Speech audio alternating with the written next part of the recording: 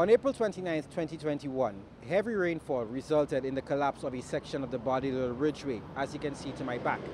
As the Department of Infrastructure seeks to restore this section of the roadway, we have encountered a few difficulties since the project began on December 1st, 2021. Aaron's Heavy Equipment Rentals Limited is the company contracted to undertake the project. It comprises 3 stages: drainage works, slope stabilization, and the road reinstatement, the final phase. Engineer Janelle Favre is the project manager and represents the Department of Infrastructure, Ports and Transport. Currently the phase that we're dealing with now is the slope stabilization. We know on April 29, 2021 there was a major landslide, right, which caused us to lose half of the carriageway.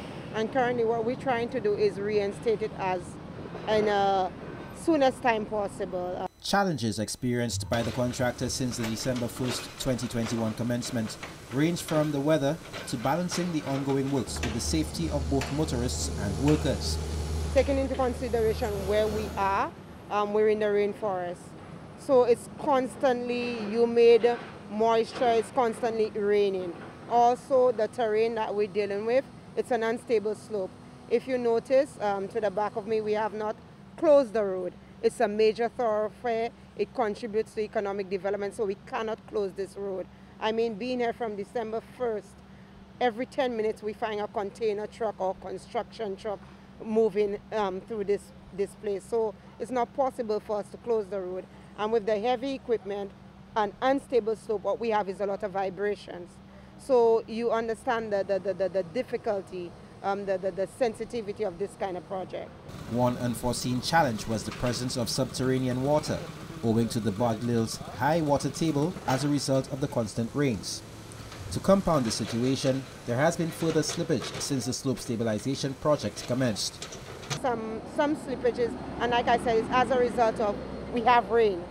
So the soil is saturated. We also have heavy equipment, trucks going up and down, so the vibrations. So we've had to have some places on the site where we had shoring to protect the workers who are working at the bottom of the slope. Okay, that said, we understand there have been issues with motorists stopping, their curiosity being piqued at the project. Oh yes, we've had that issue. I think on more than one occasion we had motorists actually stopping, parking their vehicles and coming out on the site to take pictures.